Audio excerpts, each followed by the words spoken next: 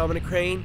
I'm with Izon, and what we have here, I'm ZTO of Izon, and what we have here is our 3D no glasses displays for the show, and that's what we're showing. We're also showing the real-time rip with the Blu-ray 3D, and also gaming with the PS3. Basically that's what we're doing, is we have a real-time process to show 3D without glasses.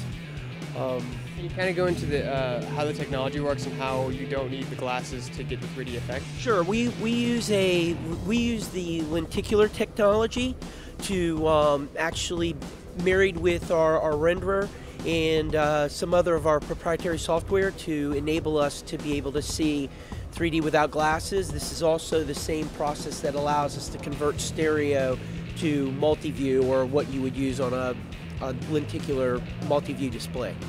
And are these TVs in stores now, and how much are they? No, they are not. We are scheduled right now for the end of Q2, beginning of Q3 for delivery of our product. And we have not finalized MSRP, so I'm not 100%. I really can't tell you what our MSRP is going to be right at this time. And if people wanted more information about these TVs, where could they get them?